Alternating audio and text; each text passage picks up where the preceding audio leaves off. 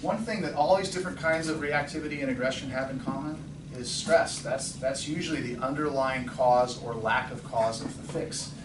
And if we're not willing to reduce the stress levels in our dogs, it can and probably will result in serious health and behavioral issues. And that's really hard to understand, but in my work, I often go to people's homes and I'll write out a training plan and I'll make a list of suggestions and we'll talk about it. And it's very common, and I understand it. The list that I make is in a perfect world. And then what I hear is, we can't do that, we won't do that, I can't do that, I can't afford this. And by the time we get to the end of our list, we can't really predict much change. Because if we don't radically reduce their stress, their behavior probably won't radically improve.